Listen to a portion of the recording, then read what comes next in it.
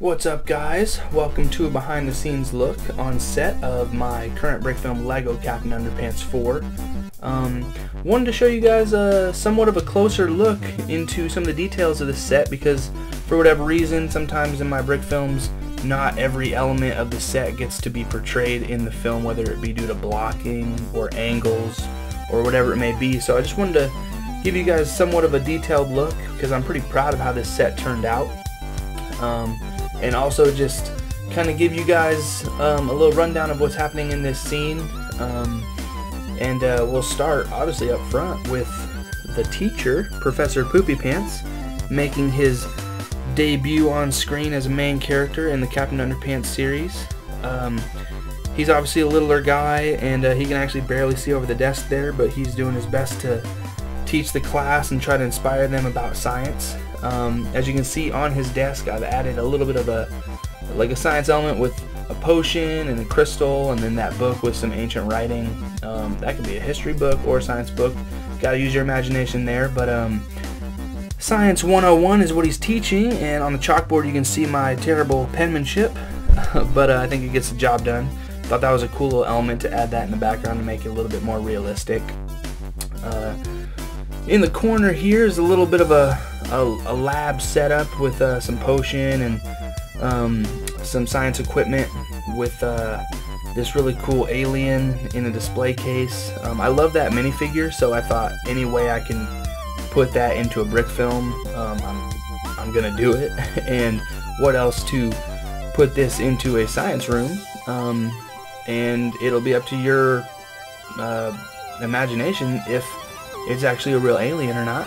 Do you believe or do you not? Let me know down in the comments. But I'll just get this out of the way. Obviously that's Captain Underpants in the doorway. He's not actually going to be in this scene, but it's his series, so I thought I'd throw him in this video because he deserves to be here. And see another table over here, fire extinguisher.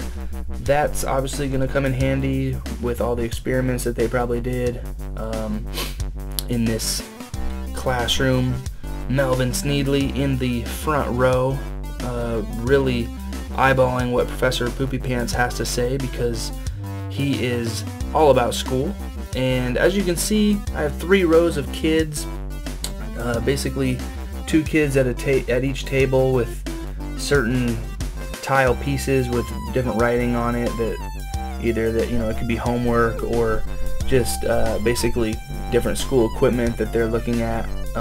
As you can see here, a lot of you love seeing Lloyd in Captain Underpants 3, so had to bring him back. He's going to be in this science class, and he's sitting next to our main characters, George and Harold. They're obviously in the back, probably causing a ruckus and doing some not so grammatically correct things in the back of the class, trying to get laughs. And which leads us to our other alien display case back here, and that's a different alien mod.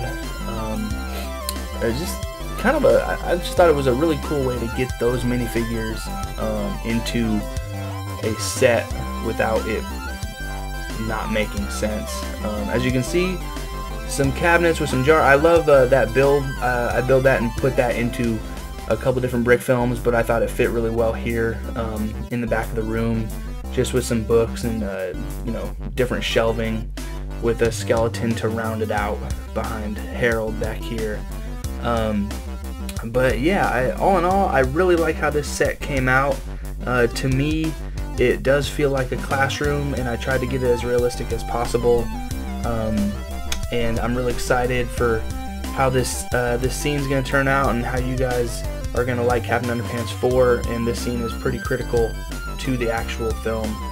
So let me know down in the comments what you guys think of these kinds of behind the scenes looks, and if you guys want to see more of those, because I'd love to show you a more detailed look at some of the set designs that I make for my brick films.